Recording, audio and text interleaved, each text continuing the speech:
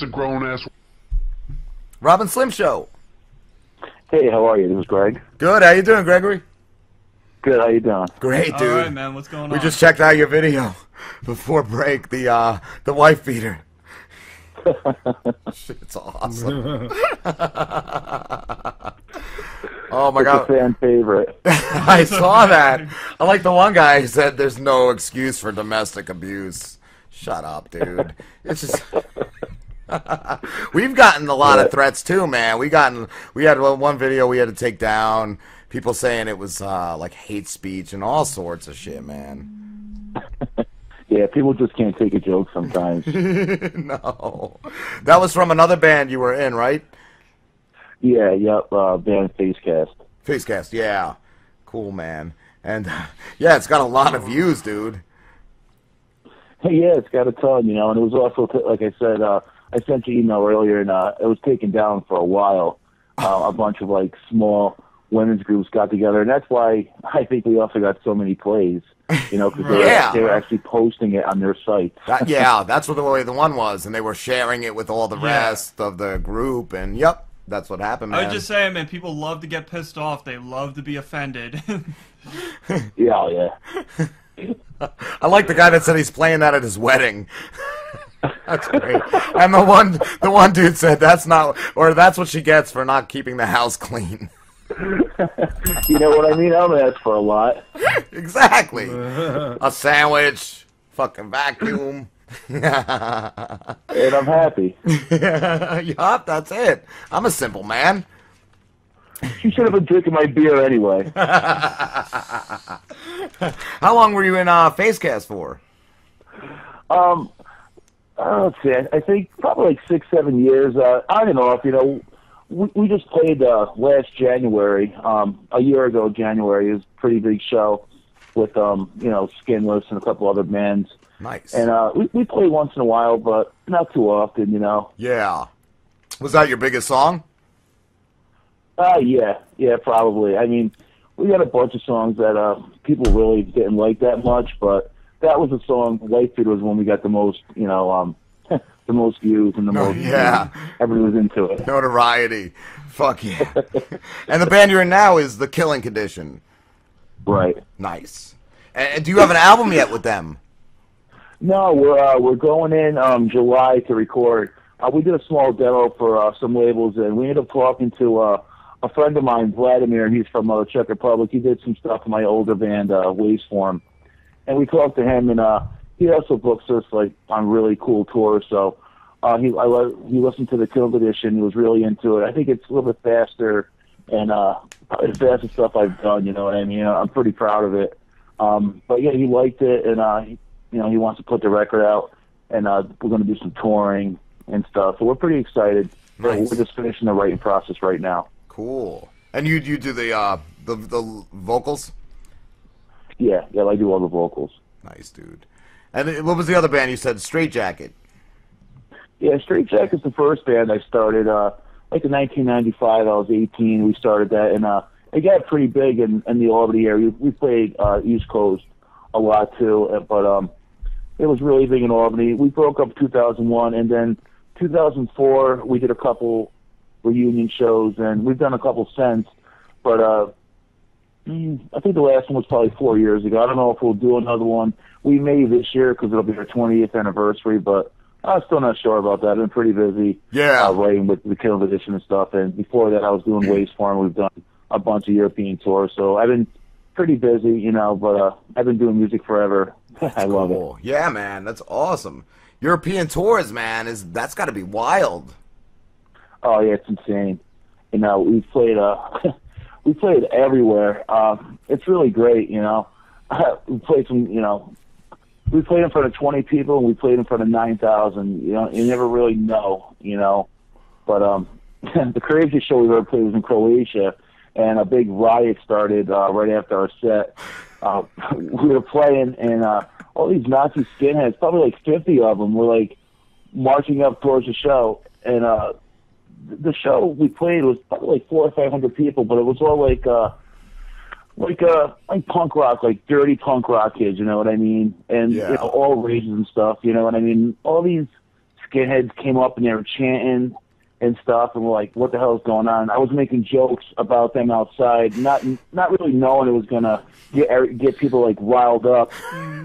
And we go outside, and my drummer goes out first. He's moving out his drums. I'm still talking to people.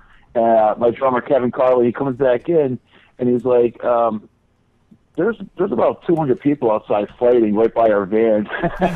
So we went outside, and we're ducking like garbage cans, and people are yelling at us, and I had no idea what was going on. And then people were like, yo, you kind of started this. I'm like, no, I didn't. These guys marched up here. I thought it was funny. I'm like, but I guess, certain parts of that stuff is still really strong, apparently. And this big riot started, and I kind of thought I was going to get kicked out of the country, but I was pretty lucky. That's crazy, dude. Holy shit. I was going to ask if any fights broke out at your shows. That's amazing. Yeah, you never really know what's going to happen, I guess. Yeah. Have you ever had anyone, like, rush the stage? Not really. People jump on stage all the time. We're playing and dive off. There was only, like, one incident where this guy, like, really didn't like me, apparently. I'm not really sure why. It was in Massachusetts, and apparently I said something to him the last time we were there. It was in this little town, Attleboro, and he kind of jumped on the stage and, like, got in my face, and I turned around, and by the time I turned around, there was, like, 3 guys, like, dragging him out. That was, like, the only time, Wow. We played some Facecast shows, and, women were yelling at me, but that kind of goes with that, Yeah. It kind of adds to merch sales at the end of the night too, Yeah. Yeah, I used to work for a radio station and a couple times. I remember one time I was at a bar, we were on stage, and this dude from Bacardi his thing was he would like blow fire and shit, and Right. some dude tried getting up on stage.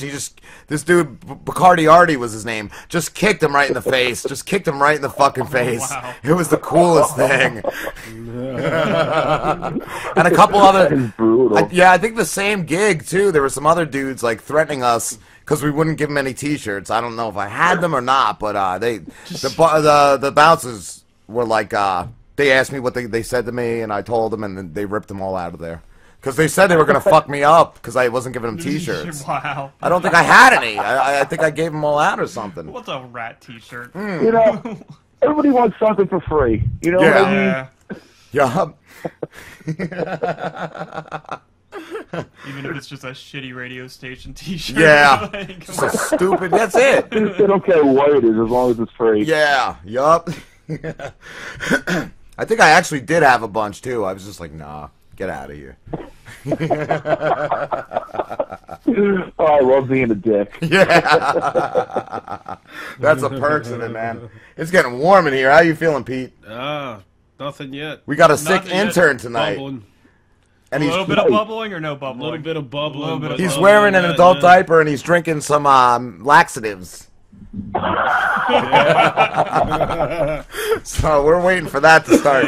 And I'm sick as a dog, too. We got this studio covered in plastic wrap. We're already finished. Yeah, there's plastic everywhere. At least he's going hard. Yeah, he's a rock star. And then I told one of my friends about that. We were doing this, and he's like, "What are you paying the guy?" And I'm like, "Nothing." We gave him a promotion. He used to be an intern. Now he's executive intern. Executive intern, and we promote his demolition service. He runs a demolition company. Yeah, he just puts holes in people's walls and stuff. Nice. He's an animal. You don't even know where the hole's going. You can't tell him where to put it. He just puts it in there. Do whatever I want. We recommend you get a hotel for a week after you hire him. And fumigate. Fumigate. That's awesome. Yeah, man. We've been getting a lot. We had a lot of, like, lawsuit threats, too, man. 3 times. We've been doing this for under this show. We've been doing under 6 months. We've already been threatened with lawsuits 3 times. Oh, good for you. Yeah. Hell yeah, man. That's what I said. My one friend, I told him about it. He's like, "You're going places." Yeah, that's how you know you're doing something. Right? Pissing off one group a week. That's good, man. We had a group of people, about 10 of them, on Twitter, tell everybody to block us because all we do is talk about rape and we disrespect all women. Yeah. Oh. Oh man, people think I'm crazy, but any kind of attention is good. You know what I mean? That's it, man. That's when I worked in radio, that's what they taught us. Bad publicity is still publicity. Yeah. I'm not gonna lie, man. I get a little nervous sometimes just because of the world we're in right now, man. People will ruin your life over some of the stupidest things, so it gets scary. But you know, yeah. Sometimes I still get that knot in my stomach sometimes. Yeah. Oh yeah. But you get to the point where it's like you got to stick to your guns because like we've taken things down in the past and we both felt really bad about it. You feel shitty about it, and you're like, you know, if we keep doing this, our fans are gonna start mistrusting us. And you're just gonna lose faith in a lot of people. So you got to just stick to what you do, even if it is wrong. It's whatever. It's done. The video's staying up, and that's that. Yeah, you know, you can never regret what you do. I only regret like what I haven't done. You know. Right. Yep. Nice. Yeah, man. That's cool. Nice. What are you doing shows right now with the Killing Condition, or are you just doing the recording? We played some shows a little bit last year, a few, and we kind of stopped because things weren't really going the way we wanted to. The vision that me and the drummer had for the music kind of wasn't working out how we wanted it. We got a few different members, and everything just kind of took off from that. We've been posting here and there, like just some practice videos, and you know the response from people has been really good, and we're really excited. And I can't wait to get the album done. Yeah, it's going to be sick, you know. And then you know, once it gets released, then we'll probably start playing like a lot, you know. Nice, dude. Yeah, because I went to look up the band today on YouTube, and all I could find was that one. Was it trailer for the album? Right. The preview or whatever. But yeah, I didn't know if you guys had any other songs out there. Yeah, well, like I said, we just recorded a small little demo just for labels. We put a couple songs on our page, but even those two songs don't really represent what we're doing. The stuff is just so much faster and so much more aggressive, but still has, you know, some cool medley parts and some black metal touches. It has everything, you know, and the lyrics are, you know, I'm really happy with the stuff I'm writing, you know. I'm ready about all the stuff that I hate, you know, like, you know, the comedy that's, you know, organized religion, stuff like that. You know, I'm really excited for this project. Nice. That sounds awesome, dude. Yeah. Did you say you hate organized religion? Yeah. Who doesn't? Man, I agree. It's just a mess. Yeah. Fucking business. That's a joke. Just in it for the money. Yeah, and everything contradicts itself. Just sucks. Yeah. And the hypocrisy too, like, you know, they preach against fucking like marijuana and shit, but and then the fucking bitches get together and fucking, you know, they drink wine and pop fucking pills and shit while they gossip about everybody in town. Like, shit, man. Yeah, love everybody but hate gays. Yeah, that too, exactly. We were trying to get that one bitch on Shirley Phelps Roper from I don't know, from the Westboro Baptist Church. Yo, it's time. Oh, it's time. Oh, We're going. We're going. Take the mic. Our intern has a sour stomach. Not sour. He's gonna puke. He should. He can't. I hope he can't get the bucket? mic done. There we go. Are you feeling sick? No, not at all. So Not at all. what time then? You're just going by what the bottle Wait, said? you were supposed to shit in a diaper. No. It's coming. Oh, it's coming. Yeah, You're supposed to sit in the diaper. That's why. Stay wait for a picture first. All right. You say somebody's wearing a diaper? Yes. Yeah, we'll send you the picture. We'll tweet it out to you. Lens error. Yeah, he's in an adult diaper. He's got a man pad in there and everything. He's got an ass pad. Hurry up. A man pond. Wait, I gotta turn the camera on. All right. Wait, I gotta get like 5 more pictures. Yeah! Pull the flash up, too, see if it does any... Makes any Look at that Oh, no, you're bulge. good. Yeah, you don't need a flash. Look at that fucking bulge. Oh, that's amazing. We should get a back view. Turn Back, around. turn around. Yeah, let's see your ass. Come on. All right. Oh my god. This is amazing. It kind of looks more like a skirt than a It fucking... does. It looks really heavy. I thought you were gonna shit No, in the diaper. I did. Ah! He did.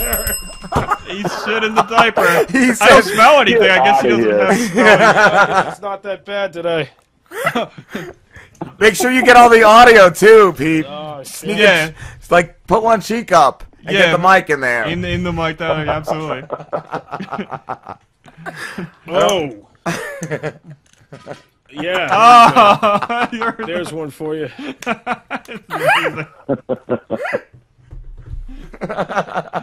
He's the best. Pete's amazing. Pete is so much better than that other guy we had. Oh yeah, we used to have this young douchebag. I think he died. Oh, I was actually going to ask you that. Being in all these, you've been in a lot of different bands and stuff. Has there been any like bad blood for like some of the breakups or anything like that, or any of the guys that left bands? Was it because of bad blood or just moving on? No, not really. I mean, a few issues here and there, but nothing really. Nothing big. Yeah. I can still pretty much talk to most of the guys. Maybe a couple guys in Straight Jacket or whatever. But for the most part, no. All the guys in Waste Form, I could probably talk to. When we were touring, certain guys just couldn't do it, so we had to get different members. A lot of people were upset about that, but we had to keep moving forward. Yeah. But overall, no, not really. I mean, maybe, maybe a little bit, but I guess I don't really know about it. Yeah. Did you have like a lot of different members, or was it the same core guys? Oh, man, I've been through so many members, especially when Waste Form was touring. Tons and tons of different members. Yeah. Probably 15, 16 different members.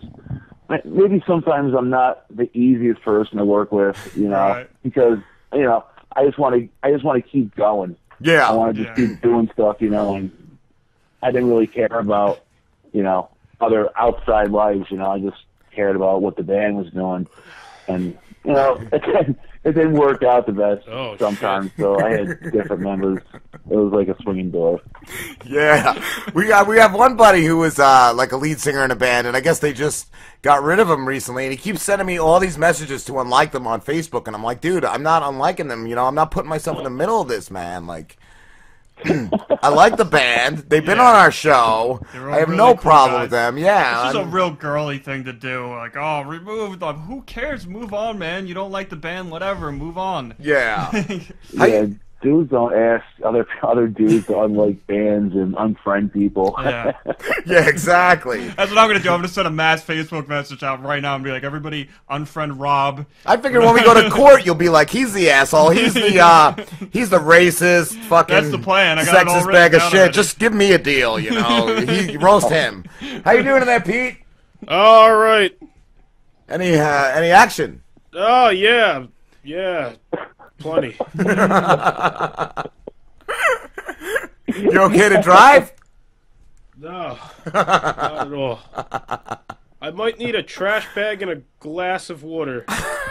If that's cool. When you guys go Get a glass of of water. course. Oh, I hope so.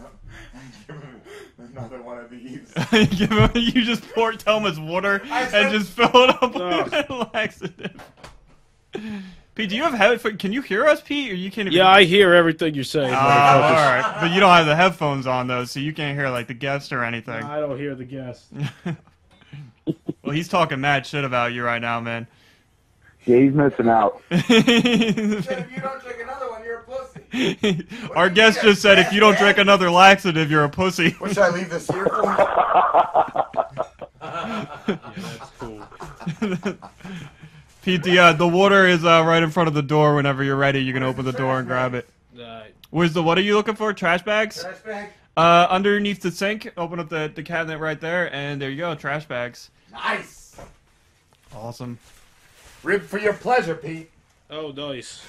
So, Jules what is are the manning, chances you gotta of throw that guy for autograph and sent out to me? There's people I'd like to send that to. Pete, we're saving that diaper to send out. We're autographing that. Yeah, you gotta sign it too. I'll make him famous.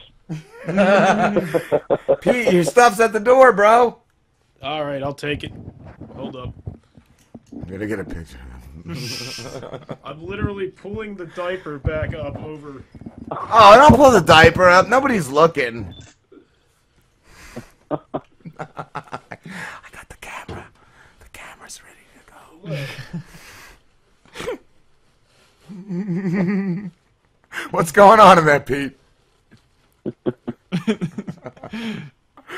How you feeling, bro? I'm feeling good. Oh, he's coming out. Oh, there you go. Got the water. Nice. I ain't taking another one of these. I am taking this. He wants the other drink. Ah, he's spilling everywhere. And I'm taking that. Greg, are you thinking right now, like, what the fuck did I call into? Nobody would even come in today. Well, our one buddy, Matt, our other intern, he wanted to come in, but he had something for school. And our other buddy, Mike, we asked him to come. He's like, I don't think I can handle that. He's like, I cannot handle that. I bet you having a good time. Good. Yeah, Awesome. Thank you, dude. Thank you. And don't sue us.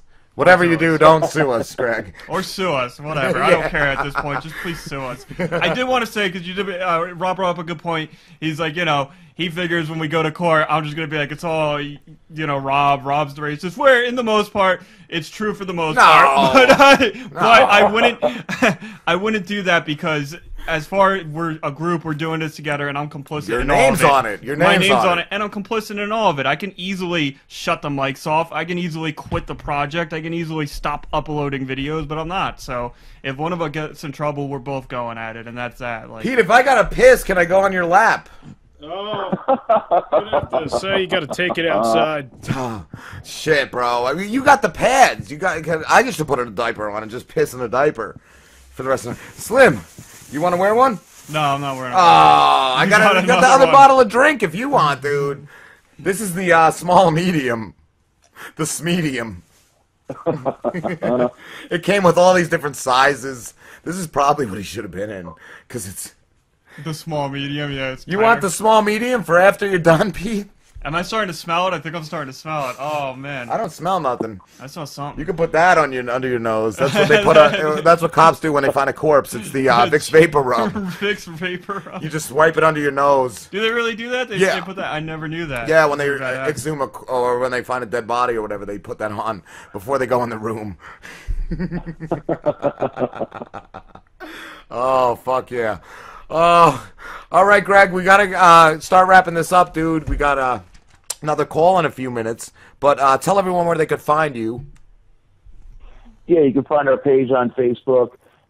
It's just Kill Edition Band page. Definitely give us a like and share it. I'm also on Twitter at Gregory P. Kennedy. All the other bands, they're all on Facebook. Just search the name. Cool, dude. All right. And check out the Wifebeater video. You'll love it. Yes, I've been telling everybody to just look up Facecast Wifebeater on YouTube. It's the first thing that comes up. It's amazing, dude. Thank you so much, Gregory. Real quick. Yeah. You'll also find this thing somebody did with Rugrats characters to the Wifebeater song. It's pretty good. It's like deep in the corners of YouTube, but you'll find it. That's amazing. Nice. That's fucking awesome. Thanks a lot, guys. I really appreciate it. Thanks for coming on, brother. You. Cool, man. Take care. You too. Take care, Greg. Later. Say goodbye, Pete. Later, Ben. Later, Pete. All right, guys, we're going on break. Jules said she had to throw out her ice cream she was eating. She said, thanks, Pete. Pete's amazing.